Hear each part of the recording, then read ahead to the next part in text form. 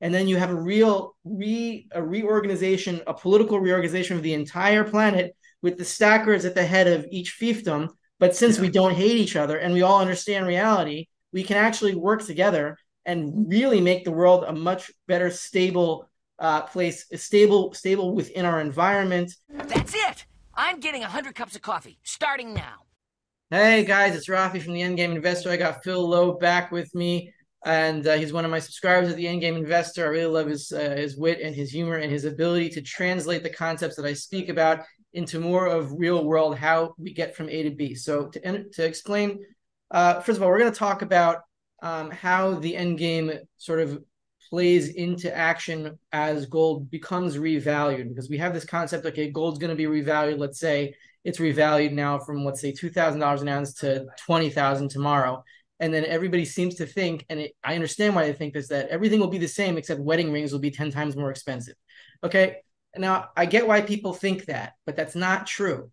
And the way that the way that I'm able to explain it is that we have a pyramid and it starts at gold and it goes up and up and up. And if you don't realize it, we're still on the pyramid and everything is derived from gold. Therefore, if gold changes, the entire pyramid gets, the whole size of it goes crazy, and then the prices of everything get out of whack.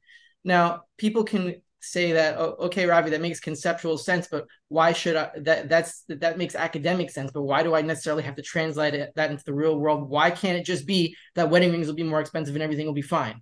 Okay, and then I have trouble explaining why, but I know it's not going to be that way. I know it. So I found the guy who can really help translate into why that is not the case, why it will not be a world where wedding rings are more expensive but everything is fine. And that's Phil, and he's got a channel at Rumble, and I'll put a link to it in the description. It's called The Bitter Draft. I was going to go for the Phil Lowdown, but Bitter Draft is fine. Well, I was originally naming it the Rafi is Correct channel. So I don't want that. It's the whole reason I started it is because of you, Rafi. I was inspired by your videos and Mario's, and I realized there's a million voices. I was listening when I first started, and I talked about this before, one of the panic attacks and stuff. When I first started, I was digesting 5 to 8 hours of financial YouTube, Rumble, anyone want to talk about finance. I was digesting all of it a day. I was just watching, I'd have it while I'm working. I'd have it while I'm exercising. And over time, I realized, as I said before, you are the best in the space. You are the best. Now, maybe there's somebody living in a cave somewhere who's smarter than you, but he needs to make a YouTube channel. But if I had one criticism of you, and it's a very minor one, it's that you stay in the distilled ether. And it's hard to get into the real world, but that's my weakness. That is my weakness, and that's why I'm bringing you on, because you're somewhere in the middle of the concepts and the actuality, and I have trouble bringing myself into the bottom parts of the pyramid or the top parts. So that's my weakness, and that's why I want to talk to you. So I'm smart enough to understand you're right, but I also have experience teaching high school economics to gum popping, eye rolling, teenagers who don't want to be there. And I'm like, just let me give you some very simple concepts, and you can take that and maybe apply it to your daily life where you'll amount to something. But right. So okay. So I want to just start with 2 stories and an analogy. So the analogy is very simple. Like if you take algebra 2 or calculus and you have an equation, it's got all these Greek letters on one side and all these weird things and this over that and squares and exponents and then on the other side you have the same thing, and then if some computer comes in or some mathematician genius comes in and says, oh, x equals 6, and he's able to figure it out, right? So what you're really saying is that this equation with all these variables and this crazy stuff is the same as saying just x equals 6. So in economic sense, I can say I understand the simple concept. Gold is money. And now from that equation, you build out things and you do the same to both sides of the equation. Gold equals money, and then you add this and you add that. And then you end up with this humongous equation where we are now, which is the big pyramid. And then I come down and I say, well, I don't really know how to solve this equation. I don't know exactly how to do the mathematical functions to make it say that gold equals money, but I do know that gold equals money, and I know it will simplify down to that in the end. So the problem is I'm not a mathematician. So that's what we're going to try to do here. We're going to try to show you how this big equation is just gold equals money on both sides. Yes. The 2 stories. One story is why I'm here right now, sitting in this house, is that I'm flying tomorrow back to Israel. but I'm waiting for a delivery of 1 ounce gold coin and a roll of silver quarters, which is a little bit late. And I thought I was gonna get it by now, but I have to come back here, and I was at another house. But that's why I'm here right now, because I'm waiting for gold and silver. And the second story is that I found out, this is fun, that my wife only exists physically in the world because of the gold top of 1980. Right. So my father-in-law told me the story of how they met, how he met his wife, my mother-in-law, and she's from South Africa, and the family sold all their gold holdings in like 1980, in January 1980, and they had enough money to buy a flight to Miami, and that's in my father-in-law ended up at the same dinner as she was, so they started talking, and they ended up married, and thanks to the gold bull market of 1980, which, it fits into my life perfectly. There you go. Okay. So that's what we're going to talk about. So, Phil, you just made a video on your channel. Yes. Distill it down for me and explain to me why it is and how it is that if gold is revalued to $20,000, $30,000, $40,000 an ounce, why isn't the world the same place with more expensive wedding rings? Okay. So I had a viewer on my channel ask me he said, well, why don't they just revalue gold to $2,000? What's the problem? And I said, the gold is valued on the Federal Reserve's balance sheet at $42 an ounce. So theoretically, you are supposed to be able to take $42 an ounce, or $42, and show up knock on the door of the Eccles building and exchange that for an ounce of gold. The problem is the gold window is closed. Now, that should be the end of it right there, because if you disconnect it, then if I have a $5 poker chip and I say, hey Rafi, I'll give you take this poker chip for payment for something, and I've got an ounce of silver back there, and you're going to say, well, can I exchange it? And I'm saying, no, absolutely not. Well, then it's not connected. It's not really connected. That's I have some silver and I have a poker chip, but they're not connected unless you can redeem it. So normally that would collapse, but the way they're keeping it going is by offering more and more and more and more gold. And as I spoke on my channel last week, I made an episode where I said, oh, they owe, some multiple, but I was looking at the numbers and I thought they owed, 50,000 tons. And they owe 50 million tons. Like they have 8,300 tons in the vault, and the federal government owes something like 25, 30, 40, 50 million tons of gold. That's the notes they've written off that tiny amount of gold they have. And it's actually an astronaut. I mean, it's a very large amount of gold, but compared to the notes, there's not enough gold in the solar system to pay it back. So they're offering more and more and more gold, and to pay for that 42, or to offer for that $42 an ounce in the distant infinite time horizon. So when they close the window, they're saying theoretically we'll open it back again. Someday we'll open it back up and we will offer gold at $42 an ounce. And here's more. We'll promise you more gold while we're waiting. We'll just promise more and more and more and more and more and more, right? So the present value of the gold today is what, 1,900? It's about $1,900.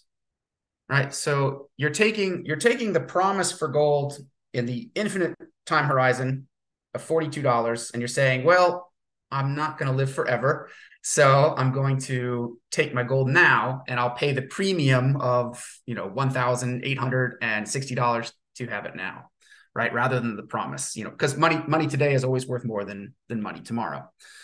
So if he revalues, unless you live in a negative interest rate environment like we do now, nothing makes sense and we're all immortal. Yeah, fair enough. I mean, well, real money. So we don't live in an interest rate.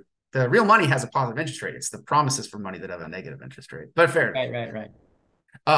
So where was I? Oh, so if we revalue to $2,000 in the infinite future, right? So that's the government. That's the government saying, you know what? We printed too many notes and we can't redeem them all at 42. So we're going to devalue our currency by 47 times. And that's not even close to how much they have to revalue to redeem. But let's say they revalue to 47 times, they devalue 47 times to get to 42 times 47 is about 2,000. So now you are sitting here and you said, at the end of time, when the last red dwarf in the Milky Way twinkles out, and the universe has a cold death, I can redeem at $22,000 an ounce. I can take $2,000, go to the Federal Reserve and keep it. Or I can have $2,000 right now. I'm sorry, I can have an ounce of gold right now for $2,000, right? So the present value is identical to the future value. Who on earth would wait to redeem the money for gold? So everyone rushes to the gold bullion dealers, right, to redeem the money now. The gold price skyrockets. Now, the connection that you brilliantly came to is that gold is the price matrix, right? Everything is actually valued in gold. It is all and it's valued in the present value of gold, not the future value of gold. So coffee, and I say this on my channel all the time. In 1971, coffee was what, a nickel, and gold was $35 an ounce, right? So coffee was 1/700th of an ounce of gold. Now gold is $2,000 an ounce, 1,900, yeah. And coffee is $1.85, $1.90 at Starbucks. It's 1/1000th of an ounce of gold. So coffee has gotten relatively cheaper in gold terms because we've gotten better harvesting coffee and, more technology, whatever, better farming. But there's a logical chain. It's still related to gold. So if the present value of gold skyrockets, the present value of everything else is going to skyrocket. And so if you just, now this is very rough, as I said on my show, this is very rough. When you have a giant smash in the price matrix, it's like ripples everywhere. It's not going to be like you raise gold up 47 times and then everything else raises up 47 times exactly. There's going to be, it's going to be doing this, right? But roughly, very roughly, as a back of the envelope calculation, if you raise gold to, if you raise the future value of gold to $2,000, the present value of gold is going to say skyrocket to $60,000, something like that. It would be somewhere 60, 90, maybe. It's impossible to truly calculate, but it follows a logical pattern. I think you agree with that, or a logical pattern. I have calculated what gold would have to be for all of the dollars to redeem all of the gold in Fort Knox, and it's something like $50,000 an ounce. I calculated 75,000, but whatever. Whatever. It's all monopoly. Exactly. So if gold goes to $60,000 in the present day, then you're talking $60 coffee, $70 coffee, right? Shmeesh, it's just $300. What is that, like 100 cups of coffee? Nobody is going to pay $70 for a cup of coffee at Starbucks. No, there's a handful of people who that would not affect. I mean, it's the quadzillionaires. Even the rich people are gonna be like, I'm not paying $70 for coffee. Get out of here. That's it. I'm getting 100 cups of coffee starting now. So, and this is a revaluation. This is not an inflation. So there's no more dollars have entered the system. So it's not like you can go to your boss and say, hey, coffee's $70. I need a raise. He doesn't have the money. He doesn't have any extra. So coffee goes to 70, let's say, hypothetically, somewhere between, $50 and $90, something like that. The Starbucks manager goes, oh my God, no one's going to buy this coffee.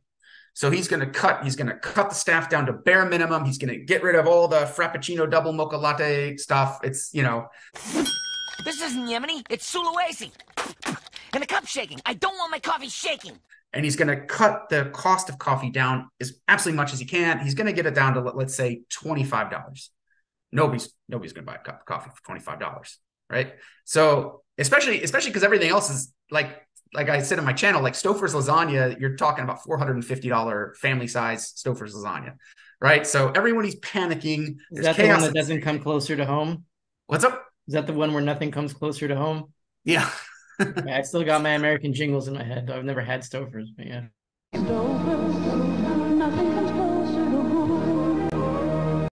Stouffer's, yeah, I don't know. Actually, I don't know. That's a good question. It might be. Where was I? Oh, okay. So the coffee. So nobody's buying coffee at all. Yeah, I'll have a coffee. Guppy, trout, mermaid, or... Whale, please. Starbucks shut down. In fact, all the Starbucks is shut down, right? People focus solely on getting food into their bellies and keeping the lights on if they can, and then all the leveraged stockholders of Starbucks, they get margin calls, and that creates another ripple somewhere else. And yes. All the, I mean, if a family meal of Stouffer's lasagna in dollar terms is $450, it's a panic sale. It's an instant panic sale for everything. Okay, wait, hold on. What I wanted you to focus on, what I found the most interesting part of your video of this lesson was like I try to explain, and I can't do it quite well enough, why it is that food prices will go crazy, but the prices of a Lamborghini will like go slightly up maybe.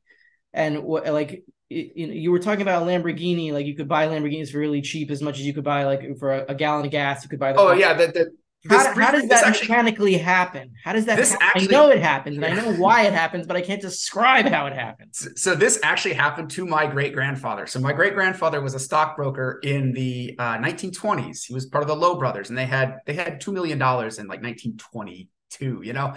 And so my grandfather goes with my great-grandmother to France for a tour.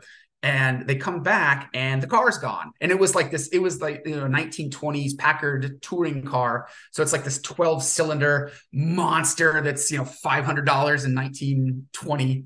The car's gone. And he got wiped out and had to sell the family touring car, this luxury car. And he was literally on the streets of Manhattan with a sign saying, whatever I can take for my car, I'll take, right?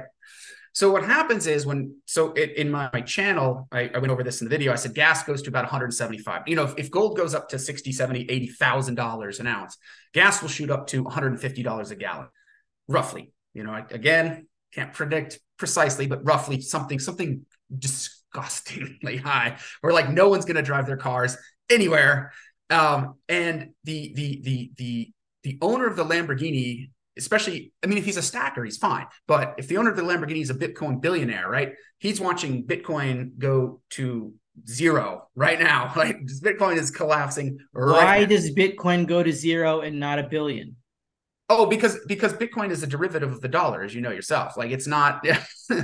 There's no. As I've said this on my channel many times. No, that's conceptually why it goes to zero. But you were saying like but you made it more into the reality. Okay. Like what you were saying was, if I'm right, that gas goes to 175, Stouffer's goes to $60 a lasagna or a kugel, and whatever it is, and it's $70 for a cup of coffee. Fresh in your coffee, sir? Yeah.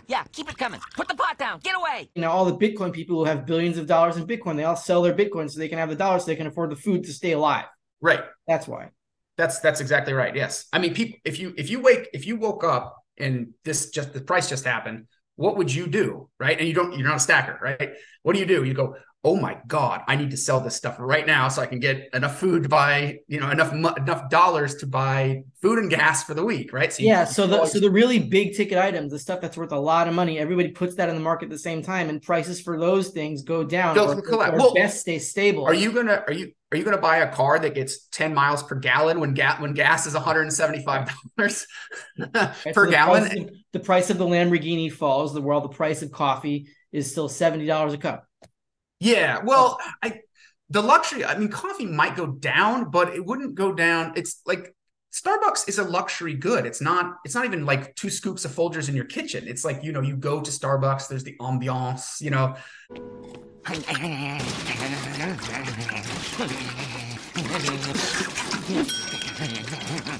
That's a luxury good. Luxury goods, like the situation is like the Great Depression, where, like, as I said on my channel, the dad gets his paycheck. He goes to the store. He buys a $90 loaf of bread and a $120 jar of peanut butter and maybe a couple potatoes, and he takes that home. And that's the food for the week for the family. Like that's the severity of the crisis. Just a scary thought, or maybe it's a good thought. I'm not sure if it's scary or uplifting. I could imagine in 1920s Germany, they had just survived World War I. They're used to famine. They're used to hardship. And so they can get through a week with a loaf of bread and a few jars of peanut butter or whatever. So in 1920s, you could imagine people are rough enough and not spoiled enough and real enough to be able to handle that for a while. But you talk about this generation of people, especially in the United States, especially in the Western world, they will lose it. Absolutely. They will completely lose it. They will go insane. They're already insane. Yeah. And I don't know I don't want to be anywhere near them. They're just going to be a bunch of rabid primate things. Yeah, I think so. I don't know what to say. Yeah, I can see Law and Order breaking down pretty quick on that situation like that. I mean, back then, I mean, every country, you look at the pictures, people still like identified as like American or German or whatever. I think there was still like a communal pride. We've had so much like Marxism indoctrination. Like, I don't know. Yeah. Okay, I don't want to take you off track. So you can along the lines of what you said before, and as you progressed in the video, you were talking about, okay, the Lamborghini stays stable and everybody sells their stuff. The Bitcoin billionaires are nothing, and the stackers, we can buy things for like a dime. And right. So what I was saying, like a house for 75 ounces, that sounds, oh, that's crazy, but it's going to happen at some point. Absolutely, no. It's logically it makes perfect sense. So the asset crash, people say, I need it's Maslow's hierarchy needs. You need food before shelter. So people who didn't stack will have to sell their houses. Now, with gold at 90, silver's at 6, right? Because it'll go back to its monetary value. And as I said on my channel, you can show up at the grocery store with a 1963 dime and buy that Stouffer's lasagna. I mean, small amount of silver will buy that. We'll buy the Stouffer's lasagna. My kids just love Stouffer's lasagna. How's it going? It tastes like it's made with fresh ingredients. It's costing. Yeah, you can make the same calculation now. What, $3.50 a gallon for gas? How much silver is in a silver dime? About the same. Yeah, it's except the promises. When the promises go, like that's all you have is the money, as you know on your show. So the people holding all the promises are going to get completely railroaded. So yeah, people sell their house for whatever they can get for it, just like this is another one. The luxury houses they'll hit the lowest. So if you want to live in a house with a waterfall, and you can stack gold, that's your chance to do it. Like if that's what you've always wanted. Hello to my little friend. Yeah, exactly. Yeah, if you want the Scarface house, that is the time. My family was on the other side of this in the Great Depression, so I remember all the stories my grandfather told me of, like, they had to sell the luxury house, they had to sell the luxury car, now I'm thinking I'll be on the other end of this one. Not that I'll put that clip in. I'll put a Scarface. I don't even like that movie, but it comes to mind.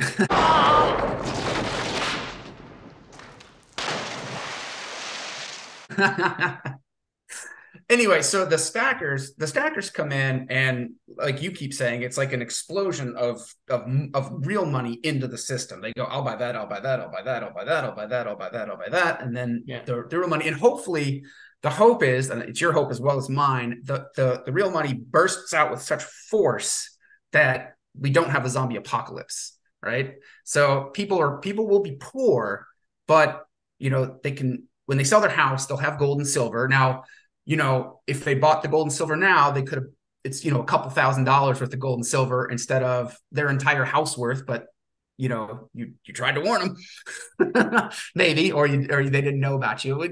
You're not in charge of the world, and it's not your job to, give everybody full value for, not full value, but, whatever estimated value they thought their house was worth.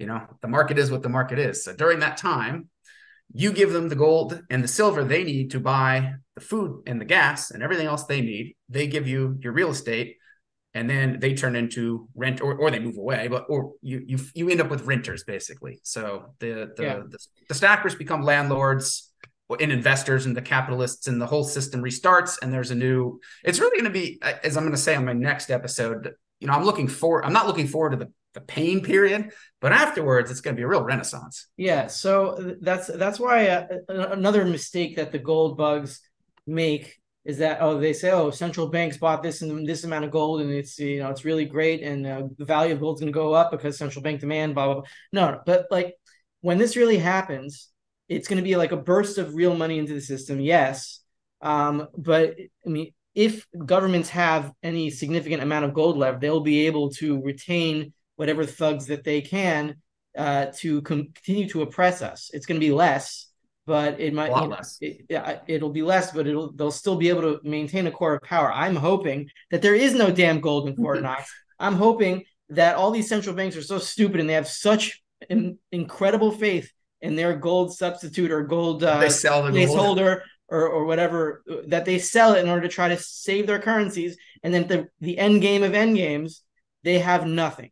and then you have a reorganization, a political reorganization of the entire planet with the stackers at the head of each fiefdom. But since we don't hate each other and we all understand reality, we can actually work together and really make the world a much better, stable place, stable within our environment, where we're leaching resources and just polluting with externalities, externalizing the costs. We're really working together. And I don't know exactly how it's going to happen. I don't know if it will happen, but a real global end game where governments have nothing is the greatest opportunity for good people to actually be in charge of stuff and make the world good. The phone's ringing again. Yeah, Lord Phil has a nice ring to it, I have to say. So. Anyway, wait. No, I mean, I don't know which way that's going to go, and then I don't know.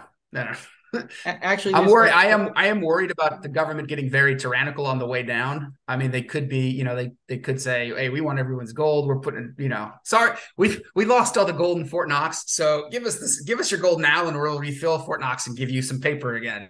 Yeah. So on my last Patreon, which I made public, I was discussing a story in the Babylonian Talmud and the Gemara about what happened immediately prior to the destruction of the Second Temple. And it basically was like three big rich men in Jerusalem came together with the rabbis and said, "Look, we're under siege. We're going to supply the city with all the goods that we can." And they put them all into silos, all the food and everything they were going to provide, and it was enough for 21 years for the entire city. And sometimes the Gemara exaggerates or it puts in code and numbers, and it doesn't really mean 21. It means like the gematria of 21 or some kind of code they're trying to put in so that we can understand it. But in this case, it might be literal, because if it was really a time of poverty and gold and silver was so valuable, then you could see that 21 years of supplies could have saved the city. And then I connected that back into Isaiah, which there was a verse in Isaiah which said, if you're hungry, come, everyone who's thirsty, come and drink water. And it's talking about spirituality. It's not talking about water. And it's, if you don't have money, if you don't have silver, then forget it. You can get it for free. So my question was, how do you get it for free? And it's nice that Isaiah says this, but is there going to be like magical water cartons, like just materializing in the middle of the air? No, he's not. It's not going to be a magical world, but it will be a world, I think, where you have rich people there are enough of them to supply the poor people with the bread and the water that they need to survive. And that's what I think is going to happen. I think the stackers are going to take over. Yeah. Or violent mobs will murder the stackers. No. Now, I hope this is what I said on my channel was, you need a community. Like, no man is an island. And when the time comes, be as generous as you can when you're buying someone's house. Like, don't give them exactly 75 ounces, maybe give them 100, try and be generous, be nice, and build a community together. Because if you think about the incentives, right? Humans respond to incentives. That's an economic, precept of especially the Austrian school. If you get everyone a bunch of silver, and if everyone's completely broke and destitute and they're kicked out of the house, they have no stake in the game. We have to keep everyone having a stake in the game. So they want to rebuild civilization, and they want to rebuild law and order. They want to have schools that don't teach gender theory. Not cool, bro. Our genders are all reversed. Now I got a whatchamacallit instead of a kajigger, you stupid whatchamacallit. You have to keep them into the game. So the way you do that is keeping them, like, they're gonna be poor. Like, I'm not saying I can't tell all my neighbors, yeah, you're gonna live exactly the life we were living. I'm like, nope. It's a lot of toil and hardship ahead of us. But you can get them out of dire poverty.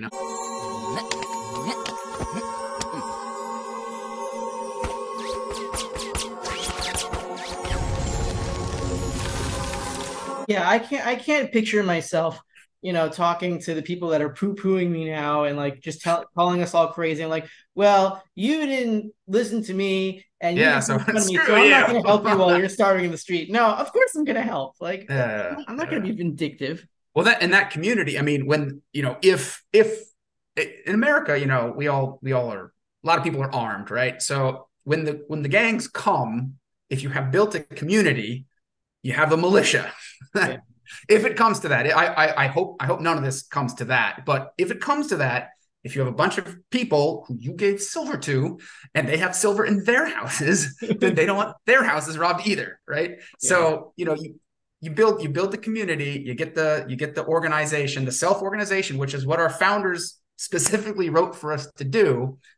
Then you can keep the wolves at bay. So that's my plan.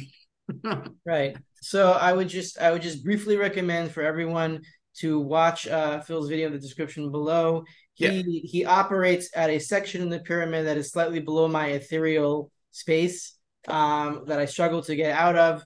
So hopefully there's someone below Phil that can describe the even more nitty-gritty to the masses that understand what I'm talking about, understand what Phil's talking about. Maybe they exist somewhere. If you want to understand why Rafi is right, then watch my channel. That's what I said. I'm not doing a hot takes of the week. Yeah. So if you have a sense that what I'm saying is true, but I'm not translating it into physical reality at a good enough degree, then Phil would be the next step. And maybe we'll collaborate in the future, or we'll do some kind of project. Who knows? But things are coming together, and it looks good for the future. And I'm trying not to focus on the zombies. And right now I just want to get back home before everything falls apart. That's probably what I say to everybody. Yeah, I'll see you next year, assuming that everything's still spinning. Maybe it is, maybe it isn't. I think we have a maximum of 2 years. Phil thinks it's less. We'll see. And when everything breaks down, when everyone has enough silver and gold, and the internet comes back up, I'll check back in. Godspeed, Rafi. Get home safely. Have a good day, man.